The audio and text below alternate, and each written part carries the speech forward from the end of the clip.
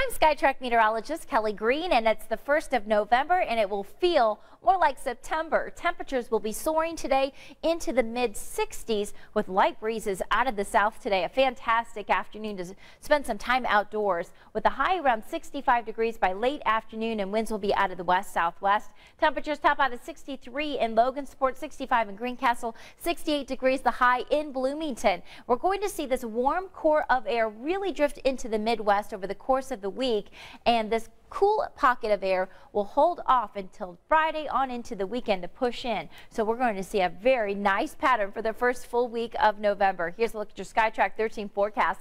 High of 65 degrees this afternoon, nearly 70 degrees from Monday, and we'll be flirting with some record temperatures here as we head into the middle of the week with temperatures in the low 70s. A cold front brings some stormy conditions on Friday, much cooler for next weekend.